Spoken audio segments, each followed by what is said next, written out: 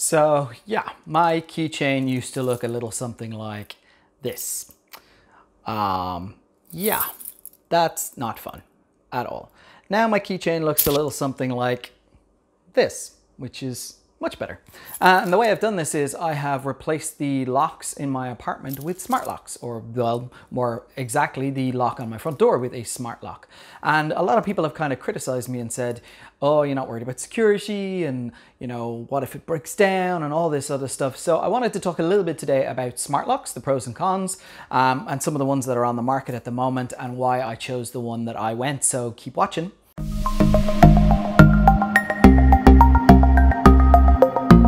So good afternoon everyone, Andy here from Andy's Smart Life once again, and as I mentioned today I want to talk a little bit about smart locks and the pros and cons thereof, why I went for the one that I went for, and some of the things to think about if you are thinking about getting a smart lock.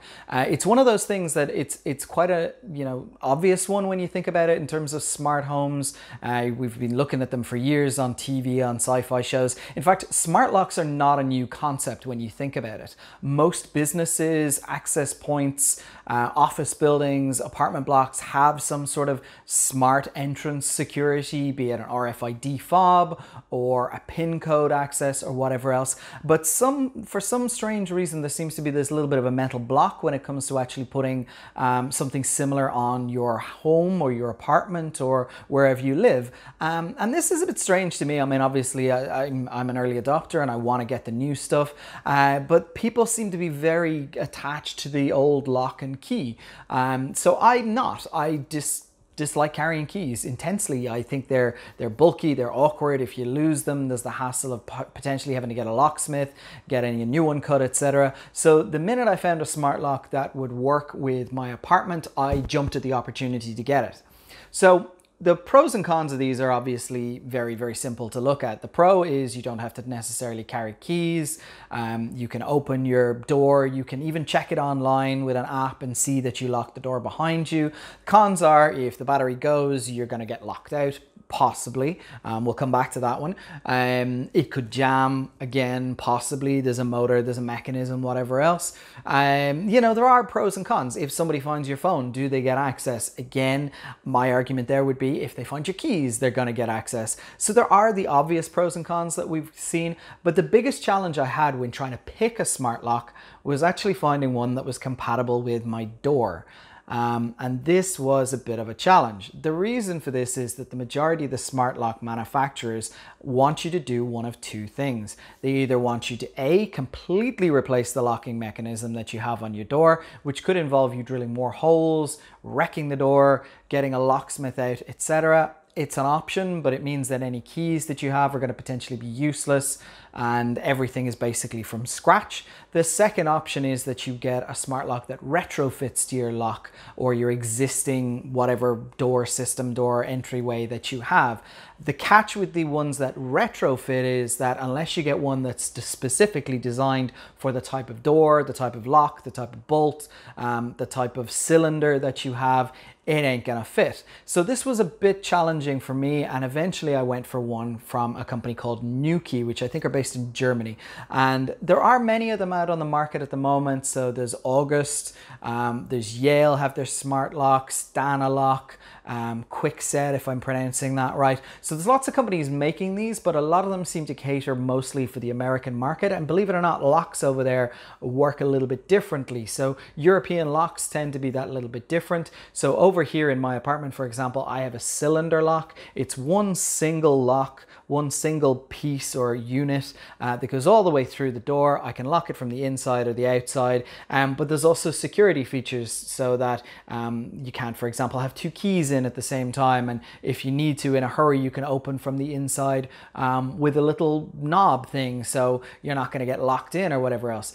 But the ones that I looked at, for example, August, did not cater for this, or if they did, they would only unlock the actual lock. They wouldn't pull back the catch. So the challenge here for me was there's no handle on the outside of my apartment door.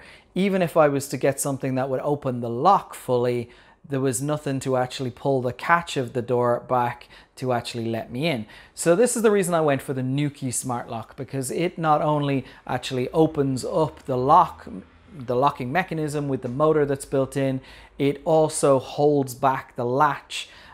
So you know yourself, on most doors you have the actual lock or the bolt that goes into the door, goes into the wall to stop you from opening, but you also have the latch which kind of closes and opens, so you don't need to necessarily lock your door, you just push it closed, same as on any door.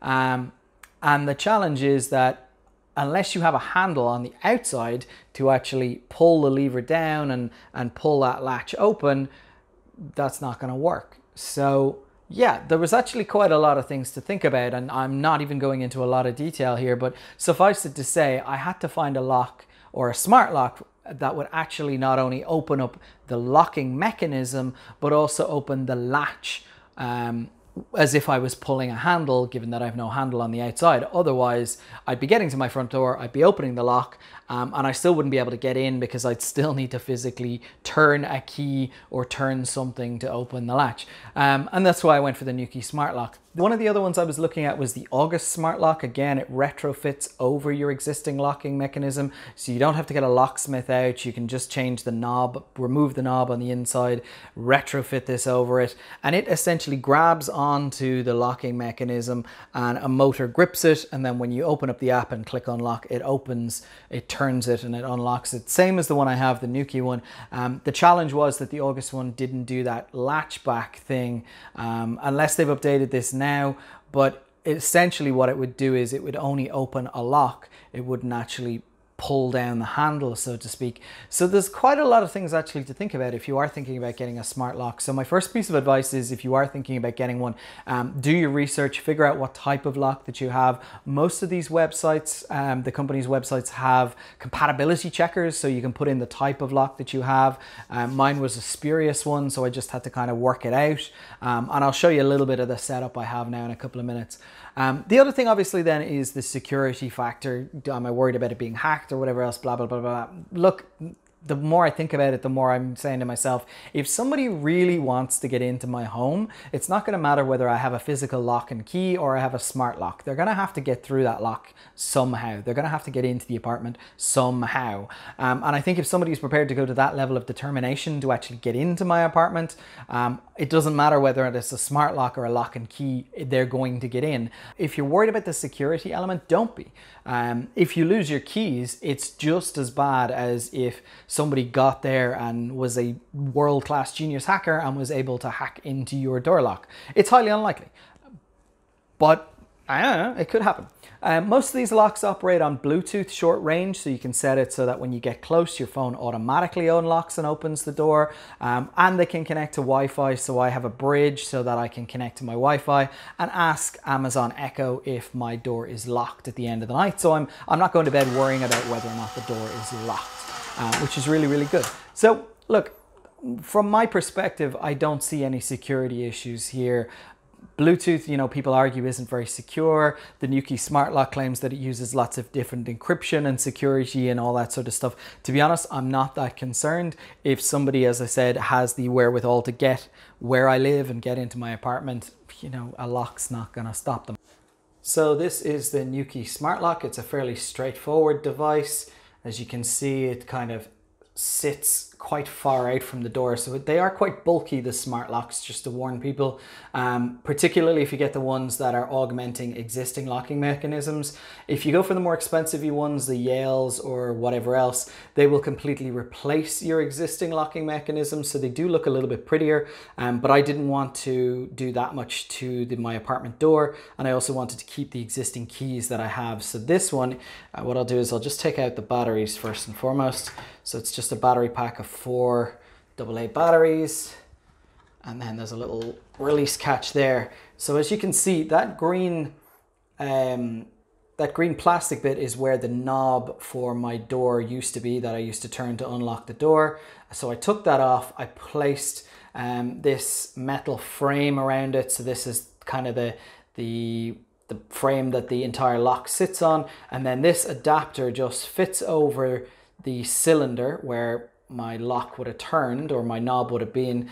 That sits over it and is gripped by the motor inside here. So if you can see that, it grips in there. So they're fairly straightforward devices.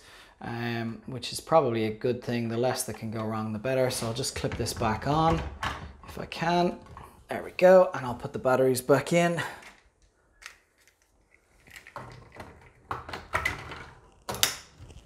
And it'll light up and it'll reconnect. You can also see this little magnet here. That's the door sensor. So when this is in proximity, it knows that the door is locked, or it's closed rather. And this lets me automatically lock the door when the door is locked after I come home. So it's now lighting up to tell me that it's locked. So there's a couple of things you can do. So the first one obviously is you can just turn manually and unlock, and then if I keep turning, that'll actually pull the catch and I can open the door. Happy days. The other thing I can do is, and because it's now realized that it's closed again, it's gonna lock. Okay, so I have it set that with one press, it just unlocks. And if you can see there inside, the lock's just opened up, but I still have to pull the handle if I want to go out.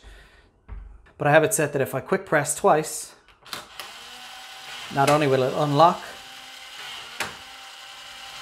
it actually pulls the catch back for a few seconds, and that way the door can just be pulled or pushed from the outside and I'm out or in. So very straightforward device, very simple, very straightforward, but incredibly useful. The fact that you can always turn this from the inside means that even if the power goes, you're not going to be locked in. And on the outside, I'll just very quickly show you. The key is exactly the same as it was before, so it's the same keys. So I've literally just augmented my lock. That's locking again because it sensed that the door is closed. The other thing I got was I got one of these, which is the bridge, and this basically connects the Nuki to your Wi-Fi. So without this, you can only use Bluetooth to open and unlock and whatever else. With this, I can connect to Wi-Fi, so I can actually connect to the lock outside of my apartment, and I can connect it to Amazon Echo and do cool things like ask Echo if the door is locked. So guys and girls, that is the Nuki Smart Lock.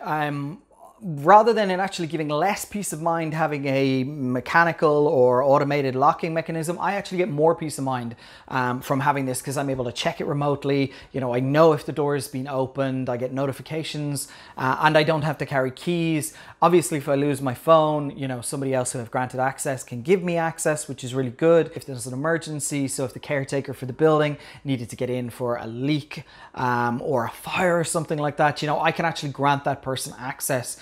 When they're outside the door, they can go, hey, I'm outside your door, can you let me in? And I could be in Alicante and they would be able to get in, which is really, really handy. I can let them in from anywhere in the world. So there are huge, huge benefits to having a smart lock.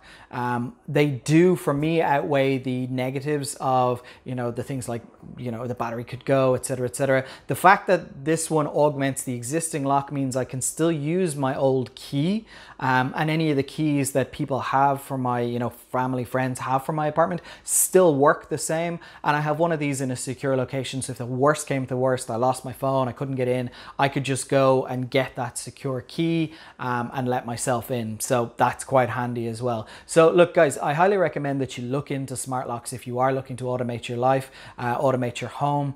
They're a great way to do it. They're not cheap though. The Nuki Smart Lock is about €300 if you get the full pack, or $279 if you get the full pack. That includes the bridge that lets you connect it to Wi-Fi. It's absolutely worth it though. It's a bit of an initial expense. And at first I was kind of concerned about spending that much money on something like this, but trust me, the benefits have definitely outweighed that concern and that cost. So I've had my one, the Nuki Smart Lock, for about 6 months now, and I'm fairly happy with it. The mechanism is quite loud, that's the only thing, but we did get used to it quite quickly.